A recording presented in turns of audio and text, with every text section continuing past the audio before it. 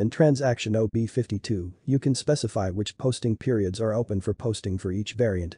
You can choose period intervals between 1 and 3.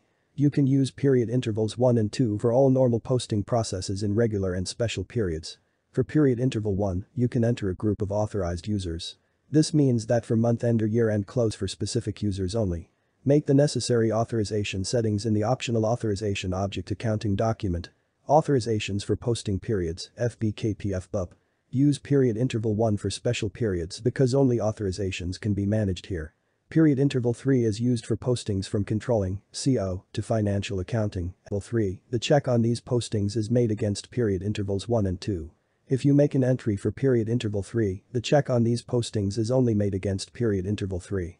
For each interval, specify the lower and upper limits of the posting period as well as the fiscal year. You can also use the report RFOB 5200, transaction OB52B, which accounting period version is checked. The leading ledger works with the accounting period that is assigned to the accounting area. Non-leading ledgers can be assigned different posting